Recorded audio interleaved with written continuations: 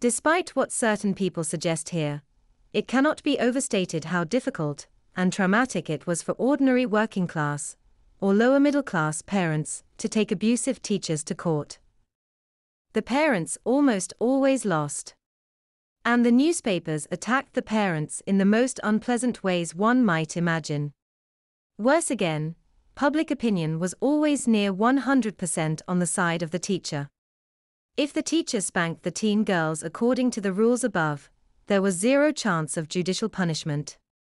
And given that the internet has revealed the true extent of the spanko fetish, do any of us doubt that such schools were not a playground for deviant spankos?